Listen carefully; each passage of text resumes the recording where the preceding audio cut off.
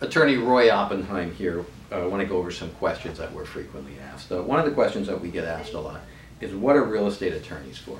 It's a very broad question, and of course as a real estate attorney I could probably talk about this for hours, but I'm going to try and keep it short. I mean, the purpose of a real estate attorney, whether you're buying or selling, is to protect your rights. That's first and foremost. It's to also give you peace of mind. While the realtors in some jurisdictions are permitted to write real estate contracts, they have not necessarily gone to college, let alone law school. In many states, all you have to do is have a high school education. And while there are very seasoned and professional realtors out there, they're still not attorneys. Although on occasion you have a realtor who is in fact an attorney, but that's very rare, and that's not what we're talking about here.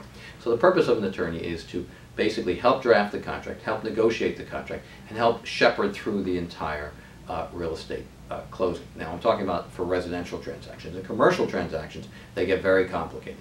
And so I rarely have seen a commercial transaction where someone doesn't have at least one real estate attorney involved. But getting back to residential, typically if a problem arises, you want to have your attorney already on board, as opposed to having to call friends and family or Google and try and find an attorney who's now going to be available to help you, who's going to charge you some crazy retainer, as opposed to some real estate attorney that's been involved from the beginning of the transaction and can advise you every step of the way.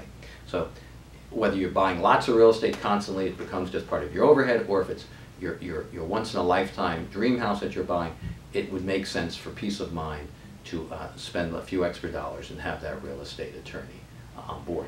The best realtors typically will recommend that you have an attorney.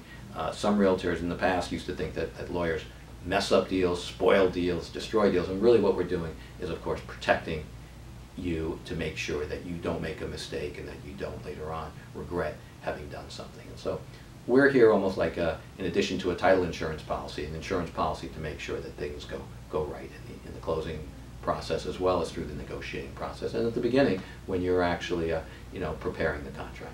So that's what real estate attorneys do.